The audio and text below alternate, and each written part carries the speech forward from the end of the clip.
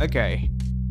Tower of Fantasy, certainly not what I was expecting to come out this year. Considering there were a whole bunch of rumors which were like, oh man, all these Tower of Fantasy announcements are fake, a la-di-da-di-da. However, it turns out that a lot of it might be true, and so with that being said, hi. Welcome back to my channel. My name is Lace, and today we're going to be talking about Tower of Fantasy. A lot of different things to talk about. So I'm talking CBT, I'm talking like global release, I'm talking more than just global release, I'm talking console release, I'm talking, there's quite a lot, including potentially a little bit of drama, if you care about that or not. But that said, let's jump into the content itself. So I do have like some recordings in terms of the gameplay. However, this is from CBT China. And so to be honest, I just wanted to like really quickly run through this because there are a lot of other game footages that you could look on YouTube for, certainly a lot more up to date. However, what really attracted me to this game was the fact that like it had such a relatively deep character customization system. So as you can see over here, you can actually like, you can't switch clothes because you gotta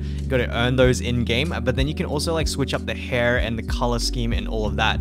So I think like a lot of people said, I eventually settled on a character that kind of looked like Sealy from Honkai Impact 3. I don't know if there was some hidden biases, but let's have a quick look. So yeah, this is what my character ended up looking like, and so let me just go forward a little bit and show you guys a little bit of the gameplay because there is a lot to digest here. So we just went free falling off a cliff. Now this game is really, I would describe it probably as a mixture of Genshin Impact's world, so a lot of open world. The combat is probably more akin to Honkai Impact, kind of blended with Genshin, but it's a lot faster paced, and there is certainly a more vertical element to it, and that's probably the thing that I like the most about this game. So if we click Z over here, or was it 2? I can't remember. You can see that we have initiated our booster rockets, which is pretty sick, and then we can glide over to locations, etc, etc. And on top of that, I think you guys have already kind of grasped that this is more of a sci-fi game. Like, look at my legs. Well, the lack of So yeah, we're looking a little bit robotic. It's a lot of like steampunk. I'm pretty sure I just fell and died. Okay, not quite, but it's pretty clear that it is quite a different genre from Genshin Impact. So here is a little bit of the basic combat. It involves a lot of weapon switching rather than character switching. So as you can see down here on the right hand side, we have like swords, we have a dagger, and then each of those weapons have a skill. This is very much what the gacha is going to be revolved around, as far as I know at least, because unfortunately I didn't have the chance to actually play the CN release. However, that said, I think that's a pretty good summary of Tower of Fantasy in a nutshell. So let's talk about all of the different intricacies in terms of like what exactly is coming, dates, and all of that. So let's start things off with the official website. As you can see over here, they have launched their website, and on their website you can see that there is a closed beta test recruitment. You can go ahead and click the sign up now button, but it actually doesn't work. Thankfully, I got the link to the closed beta test recruitment over here, and so you can see the recruitment period is from now, the middle of March, till the end of March. And so this closed beta test is going to actually start and kick off from April, and I'm not actually sure how long it is going to run. The form itself is actually quite straightforward. You just choose which platform you want to use for the CBT. I do believe you are locked into the choice. So I guess what I'm getting at is be aware that there is a PC client. What you guys just saw on the footage, this is actually the PC client, not an Android emulator. I mean, technically speaking, you could argue that this is potentially a reskinned Android emulator, but I rest my case. Coming back over here, like it's very, very straightforward. You just like fill it out. It's probably like the least amount of questions I've seen in a while. And boom, that is your CBT registration done. All right, so the next thing I do want to talk about is this one over here. And this is really interesting because as a lot of people know, if you have been following Tower of Fantasy, they have been marketed as like a Genshin Impact killer, very much focusing on like that open world exploration aspect. However, I do believe that kind of midway, they switched over, pivoted towards more of like an MMORPG feel. So why exactly am I talking about all of this? MMORPG, RPG, whatever, like this is all going to come down to this question over here, which is multi-platform. For Tower of Fantasy CN, we were only able to use Android, iPhone, as well as PC, so I actually was able to play on the iPhone for the beta. However, as you can see over here with the Google Translate, do you have any plans for console release for PS4, PS5, and Xbox? And if I highlight this and do the translate, you will see it will be played on smartphones and PC, but the console is under development. I don't know if it's coming to Nintendo Switch, but at least we can say probably for PS4, PS5, and Xbox. Honestly, pretty exciting news. I do personally think that multi-platform is the future of gaming, being able to play on like your PC and then switching over to your Nintendo Switch and then maybe going onto your PS5, and then if you're on the move onto your phone. That's probably like what I'm most excited about in terms of like the near future of gaming. And so yeah, as you can tell, I think this is honestly fantastic news. Okay, so I kind of need to address the elephant in the room, and that is, well, why exactly am I looking at a TOFJP Twitter? And that is because we might be maybe getting a simultaneous release with TOFJP. Honestly, that's really exciting because that's like my next kind of priority. I really love simultaneous releases such as like Alchemy Stars, such as Genshin Impact. Yes, we do lose some of the foresight in terms of, oh, you should save for like the next 6 months because this new character is coming, but it's just a lot more exciting. So the reason that I do think that there is going to be a simultaneous release is because I actually posted 43 minutes ago this bad boy over here. Let me do the sneaky Google Translate and you will see the next adventure is with friends, la-di-da-di-da.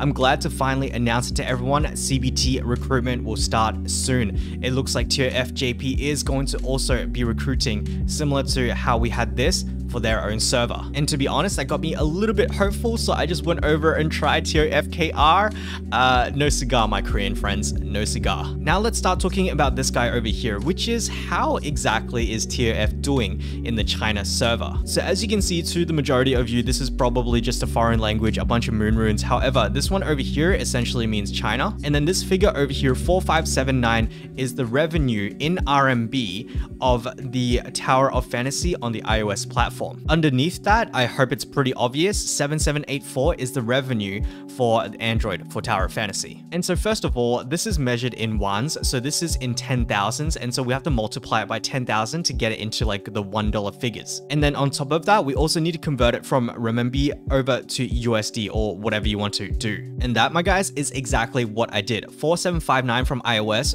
plus 7784 from Android, multiply by 10,000 to get it into like $1 figures. And then to convert that from RMB over to USD, it's going to give us a figure of 20 million US dollars in revenue in China alone in February. Like, you guys can think about how like pretty crazy that is. 20 million revenue, although again, it is still quite early in the release. There are certainly not many gacha games that are able to pull this kind of money. And to be honest, I think the only fair comparison is to compare against other games in China, considering like, well, that's their market, right? And so let's head on over to this guy over here, and I have selected Punishing Grey Raven. As you can see, like, it's still doing relatively well in terms of its own revenue. However, it's not like 20 million well. Like, don't get me wrong, guys, Punishing Grey Raven is actually doing quite well. This is more normal, right? So Genshin Impact is certainly the anomaly, pulling like 100 mil a month, stuff like that. And all I'm saying is that Tower of Fantasy is also pulling quite high numbers. I do want to show you another one. I think it was Arknights. So my guys, on the screen we have Arknights over here at 37256333, which is only a little bit under the numbers for Tower of Fantasy. First of all, it just shows you how popular, how insanely popular Arknights is in CN. But second of all, how well Tower of Fantasy is actually doing. Because if I actually compare it to some of the other ones towards the end, I believe like Blue Archive might be over here. Blue Archive, however, this is the Japanese version. We do have a whole bunch of other games to compare against. 4351392. We've got the Ensemble Stars, however, that's only the JP server. Like, look at these numbers, 9752243. We're in like a mid to late 4 digits for Tower of Fantasy. I think another good one to compare against is probably Honkai 3rd, which is up the front. 33455687. Again, if Tower of Fantasy can get it right, and if they can kind of even hopefully maintain some of this, that's gonna be so cracked. All right, so the point of this entire exercise, like all this revenue and stuff, is to kind of give you assurances in terms of what could potentially be the player base. What could we kind of expect in terms of like the big updates and stuff? Unfortunately, if I look at Tower of Fantasy over on Twitter, let's have a look at this one. They've got 4.8k followers on TOFEN, and then for JP, they have 12.2k. Okay, hold up. What the frick, global? Come on, guys, get it together. All I'm trying to say here is that although it has high revenues in terms of like the CN server, it may not translate over to the global server. So, I mean, case in point, we got Princess Connect. They're pulling like 5 million a month in JP, and we're barely scratching like 400k in global. And that is kind of what the Twitters are suggesting, like their follower count, although like I don't think they've started marketing yet. So I do believe that these numbers are going to blow up. All right, and so that's probably all of the different background that I wanted to cover. The last thing that I do want to talk about kind of is this stuff over here. So in these Reddit threads, we have a whole bunch of actually really nice information. First of all, published by Level Infinite / Tencent in Global, which is, as a lot of you who may play Alchemy Stars have noticed, their publisher. So for you guys who don't play Alchemy Stars publisher, Tour Dog, Tencent, I'm not even sure who's calling the shots, but they have managed the game pretty freaking well. A lot of listening to feedback, they actually they included a pity system after launch, maybe like what, 6 to 8 months, I can't really remember. They added a whole bunch of quality of life updates, etc, etc. So yeah, Tencent, Tour Dog, I don't know who exactly is handling those decisions, but there is a pretty good chance, a decent chance that Tower of Fantasy may be handled quite well. All right, and so moving through this guy over here. So as you can see from Chemical Teaching 412, we're the Genshin competitor. A lot of the early marketing was very much that we are the Genshin Impact killer, and I don't know if that really worked out for them. I would say that it probably didn't. However, I do want to point out this part, and it's that the current perception of the game is that it is filled with a lot of bugs and other dramas, one of which is this one over here, which apparently they were caught plagiarizing a small Japanese animation studio's PV video frame by frame. I think there might have been a case of stolen assets or something.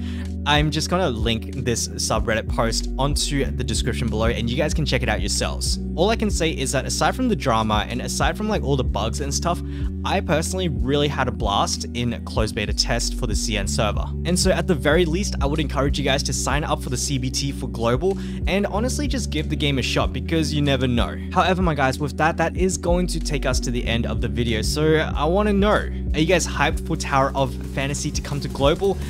I am. It could certainly be the next game I pick up. It's quite high on my list. However, I just need some assurances in terms of the bugs, the quality controls, and the publishing. I really want to see how they are going to handle this internationalization as well as the releases. So guys, let me know down in the comments below whether you are going to be signing up for this gorgeous game, because if nothing else, the character creation is great.